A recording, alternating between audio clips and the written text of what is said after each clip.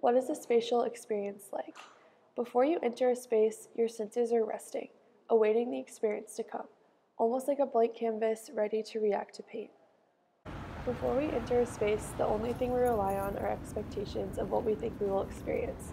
These expectations are based off our past experiences in other spaces and time.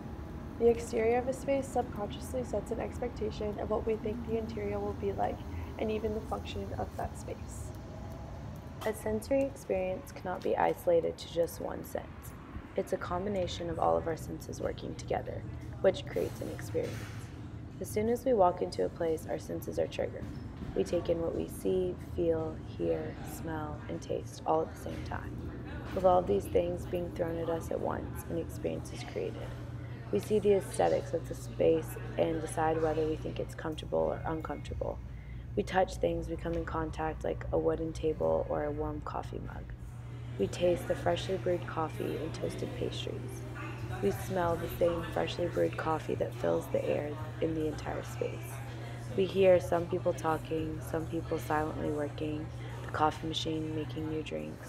How we react to all of these things determines our experience.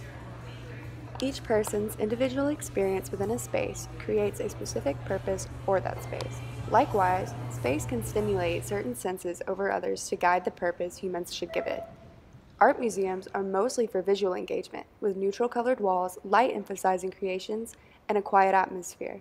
The space of the art museum gives the purpose of the space to its visitors, whereas the coffee shop provides multiple opportunities of purpose.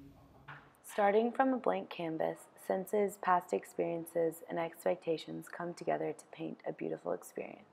That experience in a space makes it a place, somewhere that is personal and has purpose.